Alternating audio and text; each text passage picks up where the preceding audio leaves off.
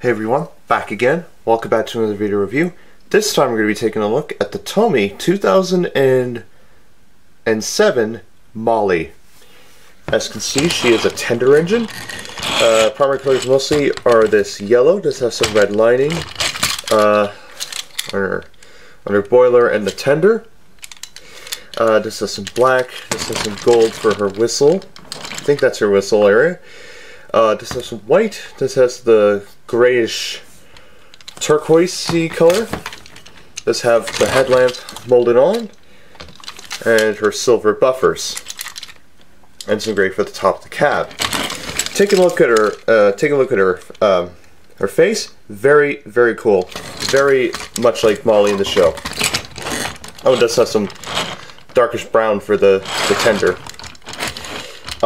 So Molly is based off of a GER D56 440 tank engine, and was built in the early 1900s.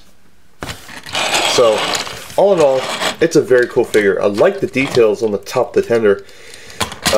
Very neat. Anyways, all in all, will I recommend getting Molly? I'm going to say yes. If you're a fan of her in general, by all means go get her. But if you are lacking tender engines in your collection, I think this is the one for you. You will not be disappointed by her. Anyways, that's my video review of the Tomy 2007 Molly. I'll see you all very soon. I'll be back as soon as possible in the next video. And yes, take care, see you soon, have a great day, and I'll catch you all later. Bye-bye.